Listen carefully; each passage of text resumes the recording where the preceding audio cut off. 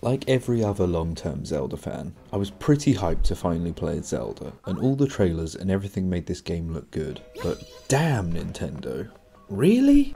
We had no idea. If you're a fan of the 2D Zelda games, then Echoes of Wisdom is for you. It feels like a love letter to classic Zelda titles. In fact, although this game utilises the same art style and engine as Link's Awakening, it constantly reminded me of A Link to the Past, which, you know, can't be a bad thing. Especially with the whole still world, dark world comparison. Echoes of Wisdom manages to tick all the boxes that a Zelda title needs to tick, while simultaneously breaking out of the box and innovating in a way that Nintendo somehow still continue to, and no other games company is capable of. The ability to summon and build, and the puzzles and gameplay elements introduced to complement these mechanics make for a totally original and brilliant game.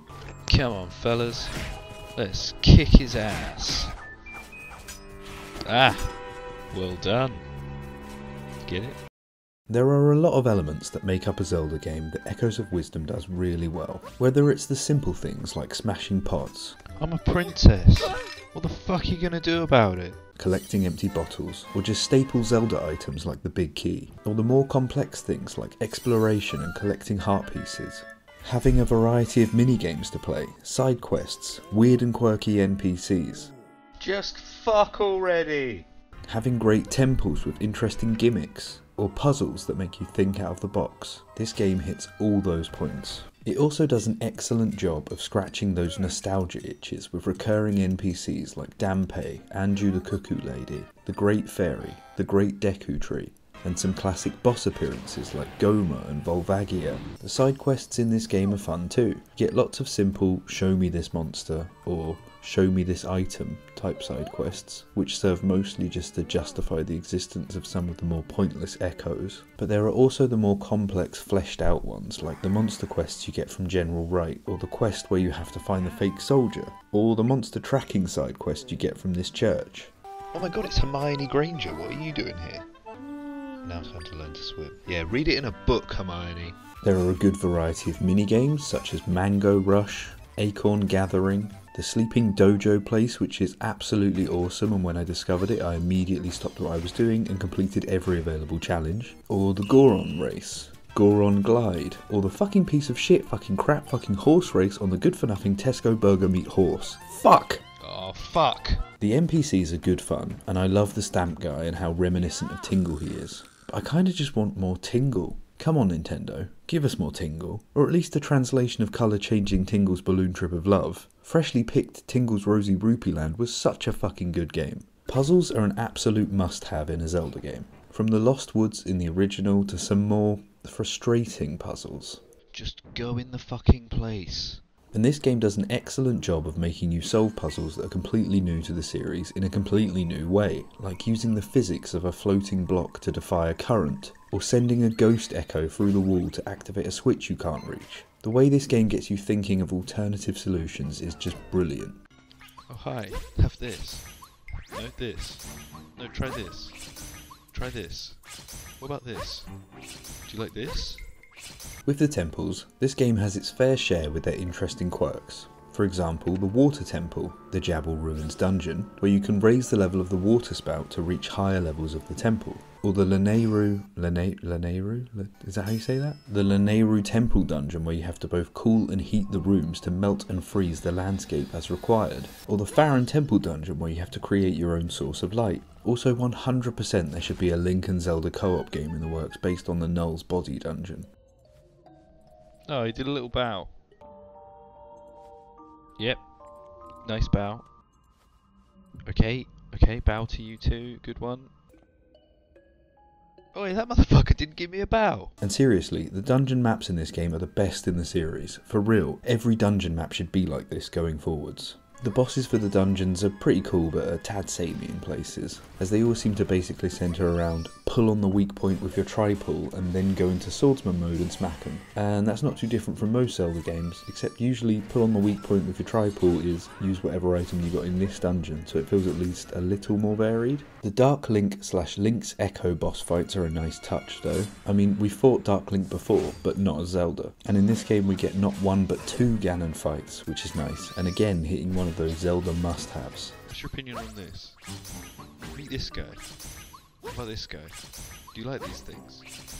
Speaking of boss fights, starting the game by fighting Ganon is a great way to hammer in that this is not going to be a traditional Zelda game, and that's a good thing. If Nintendo had given us a game that was just a standard Zelda game, except you played as Zelda with a sword rather than Link with a sword, well, I don't think that would have gone down as well. Fuck off! That's not what this is though. There was no better way of framing this game than having Zelda be the priestess to Link's hero. We already knew that she possessed or was destined to possess the Triforce of Wisdom, and having her power be that she can learn and summon objects from the world around her is a stroke of genius. The way this game centres around learning echoes means that we can play a variation of a series classic and it feels like a completely new game.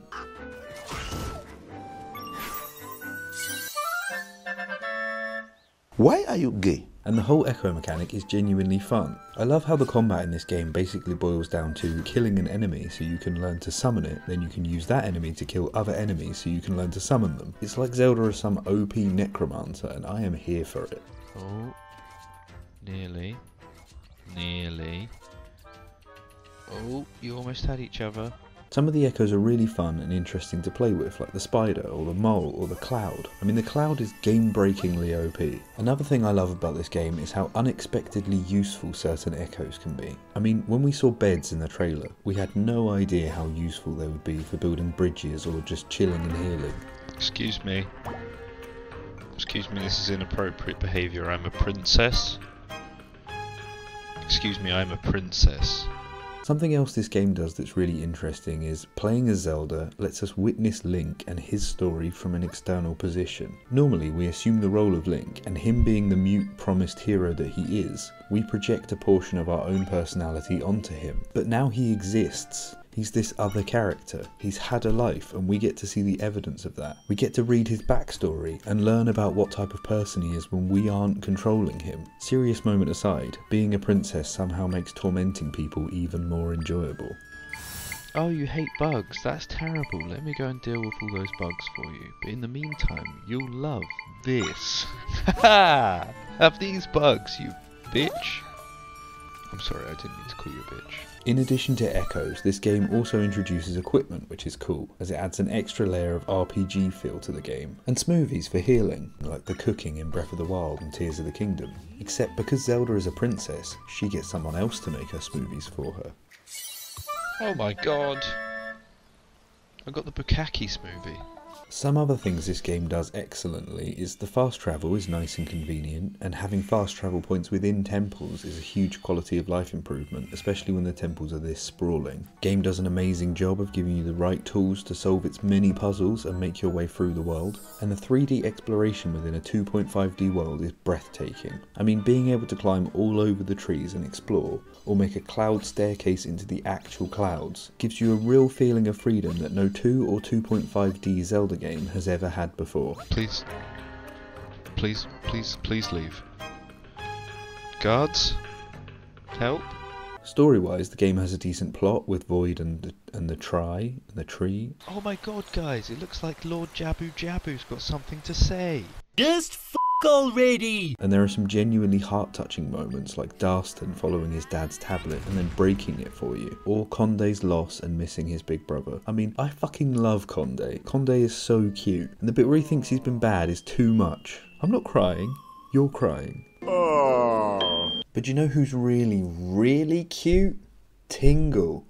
Go on, Nintendo, give us more Tingle. But by far the best thing this game does is, well, you all know. If you've played the game, you know what the best thing is, right? You can talk to fucking cats. Yeah, here we go. Stop. Wait. What? You can get in pots. You can fucking get in the pots. Oh my god, this changes everything. I don't have a huge amount of complaints about this game. Standing where? I'm not standing anywhere. But there are a few things it does that are a bit annoying. For example, there are a few occasions where the game just forces you to go somewhere, completely breaking the freedom of the open world. And it does it in the worst way.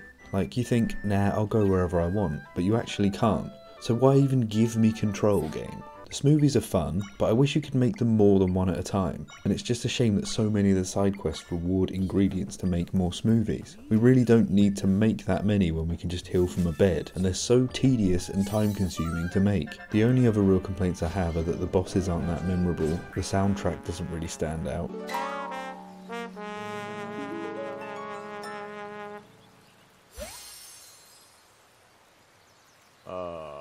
What the fuck are you talking about, Rogma? That was fucking great. Didn't you hear the sound effect going on in the middle and everything where their notes hit each other? This was a true, like, prog jazz masterpiece. You don't know what the fuck you're talking about, Rogma. Get the fuck out of here, Rogma. Get the fuck out of here. Wait, which one's Rogma? Is it you or the other guy? And the fucking shit, fucking stupid fucking horse minigame. Fuck! Oh, fuck. To conclude, wow. This game met and surpassed my expectations by so much that my expectations are like that target time on the stupid fucking horse minigame. Oh, for fuck's sake, you shit horse. Honestly, I think this is the best title in the Zelda series since Tears of the Kingdom, Breath of the Wild, Link Between Worlds. Link Between Worlds was really good, but I think this was better. Skyward Sword, Twilight Princess. Twilight Princess. I honestly think this is the best title in the Zelda series since Twilight Princess. Oh my god. Try's gonna tell me that it loves me. I love you too. I mean, thank you. I genuinely can't wait for the next game in this series. Imagine a 3D echo summoning Zelda game. How fucking cool would that be? This game is original, innovative, you can talk to cats, touching at times, and so much fun. I know we've all seen the cutscene where it shows you the castle in every video about this game, but fuck me, it's perfect. 10 out of 10, game of the year, no competition.